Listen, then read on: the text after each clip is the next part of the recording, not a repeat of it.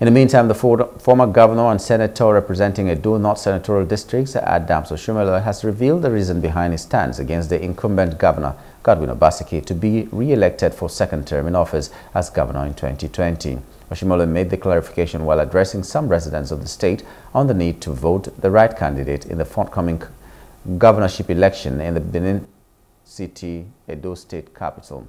The former governor revealed that his stance against Obaseki was not personal but based on principle and the need for good governance. He said that his primary concern is the development and progress of Edo State and that he believes Obaseki has not lived up to the expectations of the people in his first term. You know, you have another opportunity now to employ either a good man or a bad man.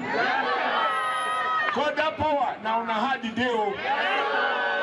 Because when they reach, they go blow grammar and grammar and grammar.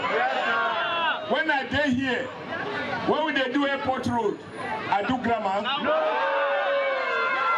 When I dey here, I do that road to Upper Siloko, to Channel 55. We push street light, we put gutter, we do grammar.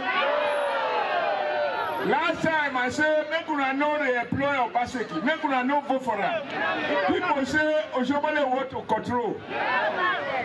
When do I want control? I don't do my own don't finish. But I know people, they do good for my body. And therefore, I know go support person where we don't test them. You carry your pikin go class 1, he fail. You won't go class 2, I say don't support. But people preach, say Oshiomhole this, Oshiomhole that, they go they employ the man. Una don't take una koro I see what did happen now. This road, I designed them before I left government. Obaseki don't greet one. He go down to be part of his work.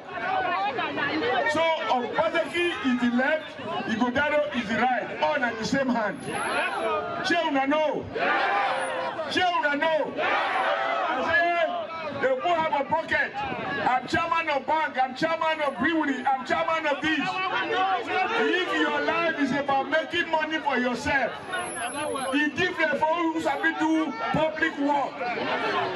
Hello. Hope you enjoyed the Delta State Governor Sheriff of Owerri says government does not tamper with local government funds as he welcomed the Supreme Court's ruling on local government autonomy, emphasizing that statutory